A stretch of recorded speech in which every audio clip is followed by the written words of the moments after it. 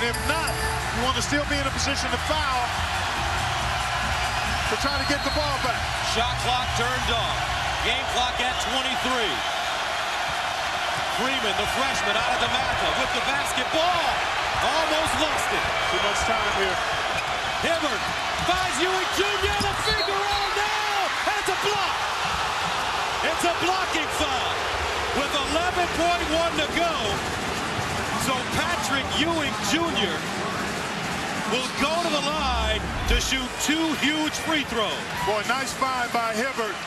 And clearly it seemed as though the defender from Marquette couldn't quite catch his number. Let's see. Post up, cut by Ewing. And that was Burt.